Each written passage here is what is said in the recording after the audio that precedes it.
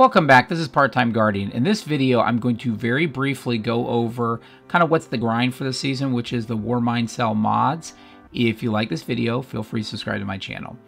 So again, I want to go over this really briefly for people who are kind of confused. First off, as in any season, or the seasons that I've been going on recently, there's typically a grind within the season. And this one is definitely around the bunkers and the Seraph public events.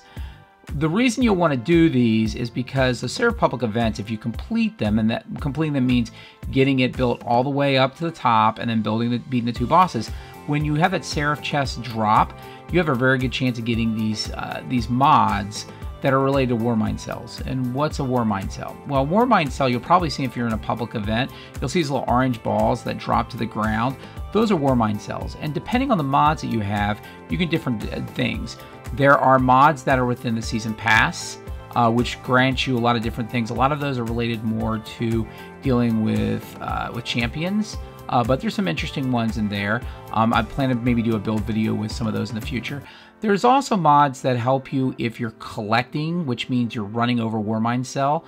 They'll help you with that. And there's some where if you're destroying a Warmind cell or damaging it, you get other buffs. And then there's other things that are more utilitarian, like you can get cells that last longer or get a better chance of creating cells. There's also ones related to charged of light. So it's definitely, this is the grind for the season.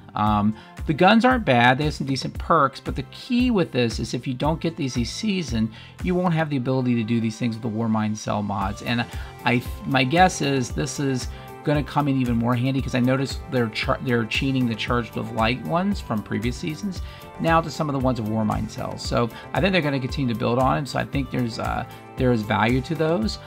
If you need information about how to run the public event, I have a previous video that I'll link up here that you can look at, and that's the video. Just wanted to make a quick video to tell you guys kind of what to do with the Warmind cells and what to do with some of the mods. I'll let this video played out. I kind of played around with some of the mods myself around the collection mods.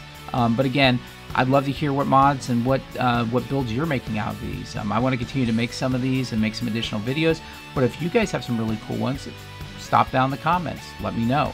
Feel free to subscribe to the channel because if you subscribe, you will know when I create new videos. In this case, you can maybe put some comments in there and let's talk about what type of builds you have, and maybe that's something I can create a video on in the future. Hope you found this valuable, and I'll see you Guardians in the tower.